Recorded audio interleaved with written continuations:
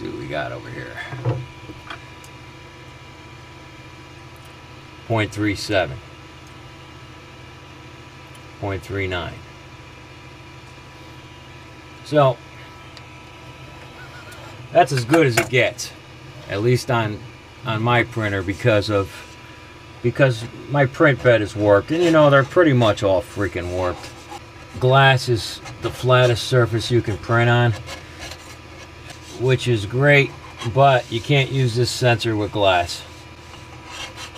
You'd have to go to a different sensor, one that has a longer sensing distance, like one of the round sensors. Round sensors have a longer sensing distance. Once you get your Z offset calibrated and you print out that 160 millimeter test pattern and you measure the thickness, if you need to adjust, in my example I had come up with a Z offset of 2.0. I ended up, as you saw on the LCD, my final offset ended up being 2.1. Okay, and the reason for that, I was printing a little bit too tall. So by increasing the Z offset number, it brings your nozzle down closer to the bed. By decreasing that Z offset number, and what I mean by decreasing is the actual number. Okay, don't figure in the negative because when you enter your Z offset, you're going to enter that as a negative number. Increasing the Z offset, you bring the nozzle closer to the bed. What you're telling the firmware is that the distance between the nozzle and the sensor is at a certain distance. I hope this makes sense. So by increasing that number, you're basically telling the Skynet software that your sensor is actually up higher.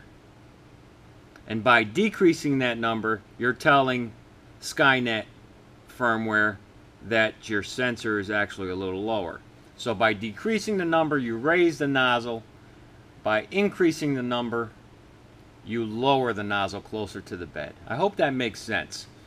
If you're not sure, you know, just change it by 0.1, run another test pattern, and you'll see if you're going down or up.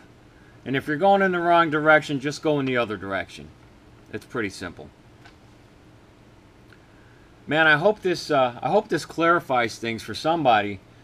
It's kind of hard to describe this problem until you actually run into it. And then you'll know exactly what I'm talking about.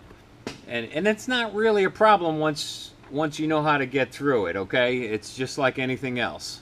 With these revised instructions, I'm going to save a lot of you guys a lot of crashing into the bed with your nozzle. Guarantee it. I mean, the attraction to that cube sensor is that it's cheap. It's only about 12 bucks. And if you order it with the with your printer, right now they have a sale going on where it's only like $2 or $3 more. You know, it's an add-on. As an add-on, so it's definitely worth getting that sensor. And the sensor is very accurate. It's a very accurate sensor. The only thing is the sensing distance is kind of close. The one drawback to using that sensor is you can't use a glass bed because glass is too thick and it won't sense through the glass before the sensor hits the glass. But it'll sense if you're using like a build tack or if you're using masking tape on the aluminum bed. You'll be fine. Alright, I hope this helped you guys out. I put a bunch of links in the description below.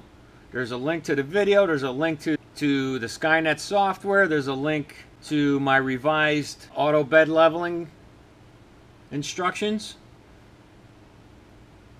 There's also some links, affiliate links for GearBest for the Anet A6, A8, the sensor. I'd appreciate it if you guys use those links. They send me a little kickback, and believe me, it's not that much, but it helps, okay? I learned a lot on YouTube, and this is my way of giving back. Believe me. There's no financial gain here whatsoever. But if you know, if I can get $5 from this place and $5 from that place, buys me a cup of coffee, maybe a roll of filament. If I do this for 6 months. All right, guys, thanks for stopping by, and I hope you learned something, and I hope I helped you out. If you like this video, please give me a thumbs up and subscribe and share it with your friends. If you belong to the Facebook group, I'm going to put a link in the description for the Facebook group also. Ciao.